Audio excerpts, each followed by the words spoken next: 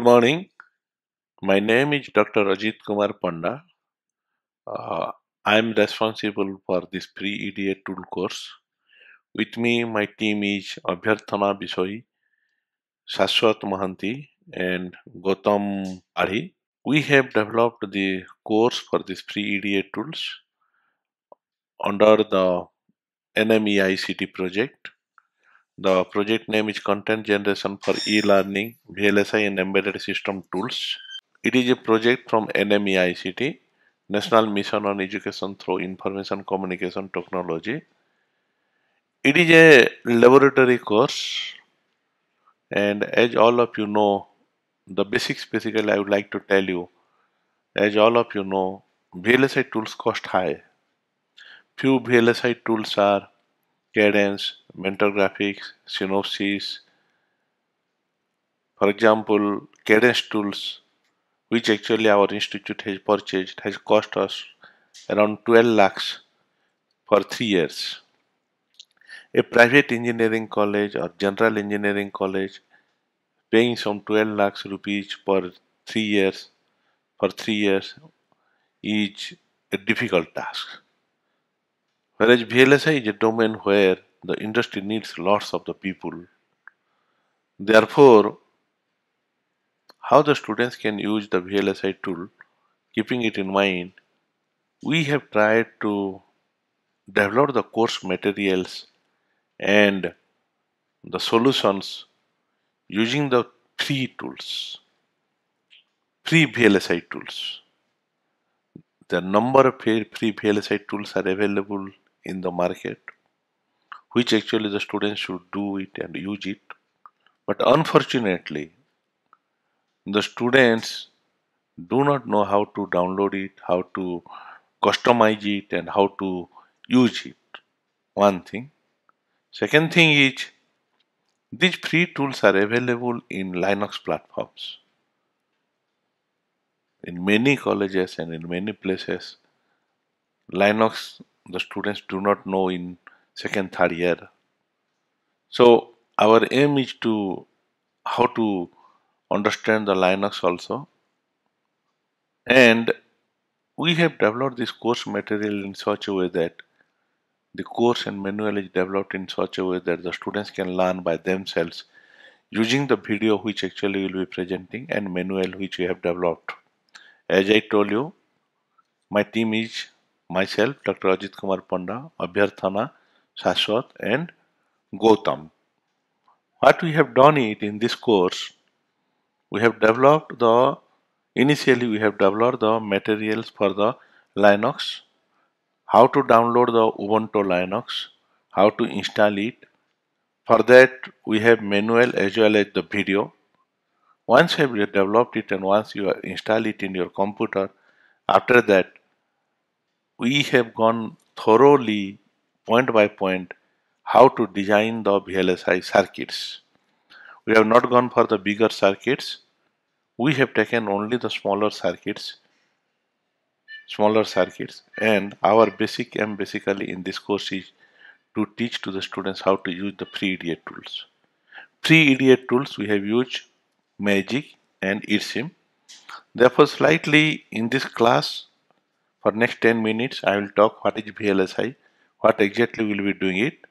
Then in the next class onwards, you will be learning the tools and few of that will be taken by me, Abhyarthana, Shashwat and Gautam. So this is the Intel processors, recent one. If you look it and if you see, the million number of transistors has been used in this one. So how to design such big circuits basically cannot be done it in the hand, and the people must have to use some VLSI tools to design it. And this is what actually, just because to bring it into the course, as I showed you, the nanostructures, it means that today's technology is at 18 nanometer technology, 35 nanometer technology. To have that technology, you cannot do it by hands and you must have to use the automatic process. And VLSI, to design this IC, VLSI tools are one of the medium through which actually you can design it. The cost and failure rates and all that, just you can go through these slides at your leisure and you see it. What exactly is the complexity, feature size and all that. I'm not talking much on that. This is what the microelectronics evolutions starting from 1947 to 2000, and VLSI, we are telling it, few people talks about ULSI, GSI and all that, but all these we call it as the VLSI. Then in microelectronic structures, if you go it, again, it will be inner substrate, active substrate, thick film, thin film, then the silicon, gallium arsenides, then MOS, MESFET, bipolar, CMOS, BiCMOS, PMOS, TTL, ECL, and all that. I want to show you just to say that, in this course, we have developed the materials basically for the yellow shaded regions. That in the microelectronics, we will take an active substrate made up of silicon in the MOS, and we will be using the CMOS technology. What I want to say here, we have developed the course materials for CMOS technology and how to design it using the pre-EDA tools. These are few points which are not necessary to discuss it. Again, I want to show you why we use the CMOS technology. Different logics are there, but aim of this course is not to go to that theory. So this is one, basically I have drawn it in terms of propagation delay and power. In terms of propagation delay and power, it is basically, we have seen it for the gallium arsenides, NMOS, ECL, CMOS, BiCMOS. So for different technology, if we look at power and delay, basically we will get it like this. But to compromise and to have the standards methods, basically we have used the CMOS technology, though gallium arsenide is better technology. And this typical ASIC design flow, ASIC means application specific integrated circuits. This design flow is requirements, basically you have to know it. Behavioral model, where we look for the timing, area, power and all that. We do the functional simulations. Then the RTL model, you have to write it. RTL simulations. VHDL Verilog, you have to write it again. Logic level, you have to define it. Gate level netlist, you will get it from that. Timing, power and gate level simulation, you do it. Floor planning, you do the chip area, then place and route, then basically interconnect cells and all that you will look for. Verification and testing, you will do it, and it goes to the chip fabrication. This is one of the ASIC design flow. ASIC design flow. I am not going in details of this one for the time being. We'll talk about this later on. But what this is basically digital flow. Digital flow using the semi-custom ASIC design technology. We are not using this technology or these models in our course. The other one is, okay, chip fabrication, post silicon and all that. Then the specifications, preliminary design, you do it. After that, you do the computer simulations. You must have heard, this type of simulation. You might be doing it in using the spice, which cost money. In our case, this first we will design the circuits. Let's say a CMOS. Then we will do the computer simulation. CMOS inverter, let's say. Are we getting the inverter characteristics or not? That we will do it by using one pre-EDA tools called as ITSIM. Then if it is okay, if it is no, then again we will go to the preliminary design. If it is yes, we will go and we will design the layout using Magic tool. Using one tool called Magic tool. Then in layout we will do again the simulations. If it is okay, fine. If it is no, there may be problem in my preliminary design, there may be my layout design problem. And if it is okay, we will go for the initial fabrication or whatever it may be. That people talk it, test verifications and okay.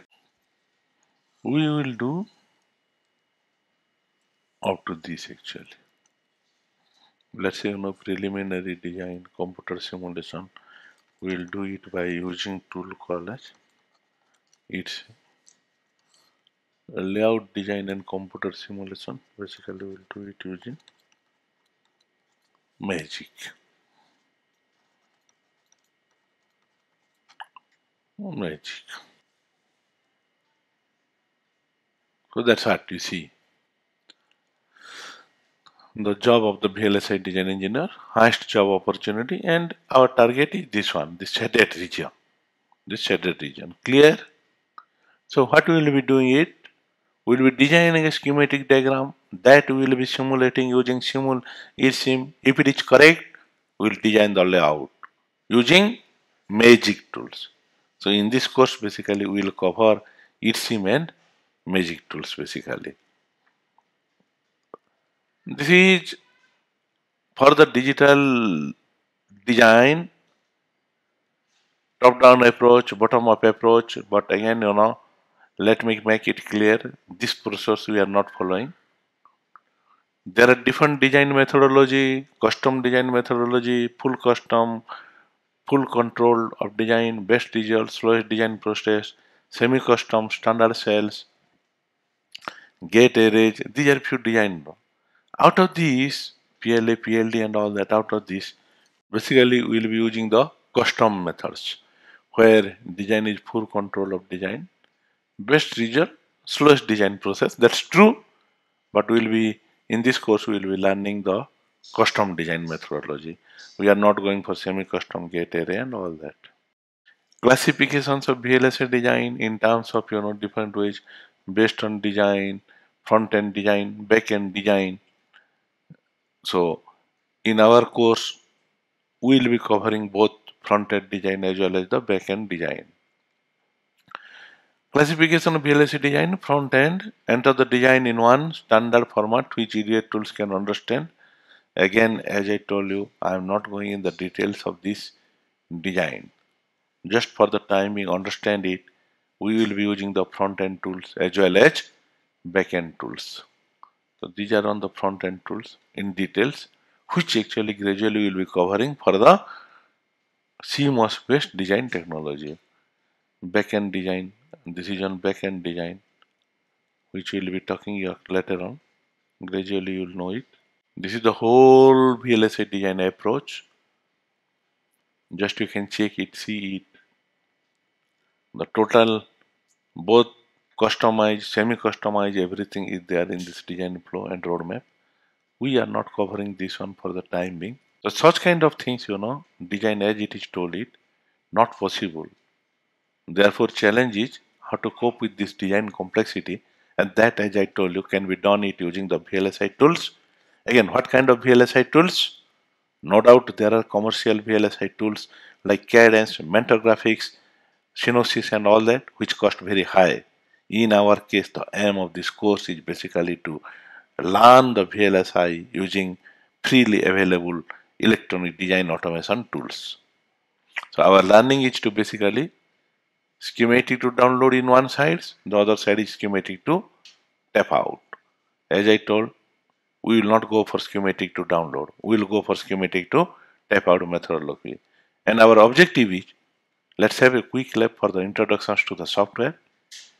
Takes a simple design from schematic to the demo board automatically and give a demonstration. And believe me, from next class onwards you will see it. We will go by point, line by line, so that you don't need any teachers for learning this course. So our learning in this course is schematic to tap out. And objective, theory of simple design, how to design the same using our free tools, Magic and eSIMs. This is what actually you can see the beauty of the Magic tools. You will learn it, will tell you how this inverter has come. This green one which you see, is the schematic diagram. You must have understand it. It is the CMOS design. Its simulation result below. That actually when you take it into the layout, the right side, the top diagram is called the layout. We'll teach you how to design this layout and how to simulate it. This is a NAND gate. Do you think, have you seen this kind of NAND gate? Otherwise, you will learn after the end of this course, you will learn how actually this NAND gate has been designed. And this is what actually simple 4-bit microprocessors, which actually we have designed it, our students have designed for this course using the magic tool. Using the magic tool, that's the powerful of the magic tools. And hence, learning the magic tools, basically, you will get the better understandings of the VLSI design at the initial level. I'm not saying that it is at par with the cadence tools or embedded system tools, commercially available tools, but it is a learning tools and you will learn it. And this is the open space we have kept you. In this course, you will take this microprocessor and maybe that you will design the control circuits. That's our and basic requirements, what actually we are looking for. It is not that you should have the VLSI knowledge. We are not looking for you should have the this knowledge, that knowledge. You should have the basic understanding of basic electronic circuit, analog electronic circuits, digital electronic circuits. And it will be better if you have understand the physics of semiconductor devices. Programming language, if you learn it is fine, if you don't, not necessary. So this course is meant for the students, those who have done a course on analog electronics and digital electronics. With this introductions, I want to end it. I will end it. The course material is available in our website www.nis.edu. You go to there. There you see the NPTEL course material. It is there in the Sakhyat website also, and you download it. The download it will. Each of the course is around 10 MB. Each of this is 10 MB. The course has been delivered, as again I tell you, by everybody. At the end, let me say all of you thank you, and it is my acknowledgement basically to the NMEICT for providing MHRD for providing this providing the grant to develop this course. Many people have helped to develop this course, and we are thankful to all of them. Any feedback, if you want it, you can give it to any feedback you want to give about this course. You can give it akpanda@nist.edu.